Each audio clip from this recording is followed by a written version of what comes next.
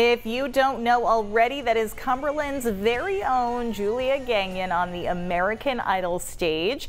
She just made it into the show's top 7. And while she is drawing national attention for that talent, people closer to home want to make sure she feels their support. Julia is a graduate of North Yarmouth Academy. Today, kids at the school took cheering her on to the next level.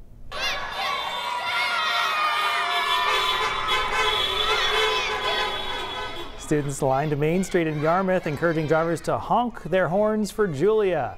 Shannon Gallagher's second grade class spent 45 minutes encouraging drivers to honk for Julia today, and as you can see, very excited out there. Now, Gallagher was actually Julia's 5th grade teacher and says she will never forget the first time she heard Julia sing all those years ago. She says she always knew Julia had star power, but now it's heartwarming to know the whole world is seeing it too.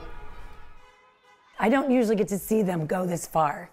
They kind of leave school and, you know, a lot of times you don't hear from them again, but it's nice to see what she's doing and watching it be such a main screen kind of thing and really watching her chase her dreams and make them come true. And she didn't forget her roots. Gallagher says Julia even visited her class before she went to Hollywood to compete on this year's season of American Idol. Some of the kids there have said they too want to try out for the show one day.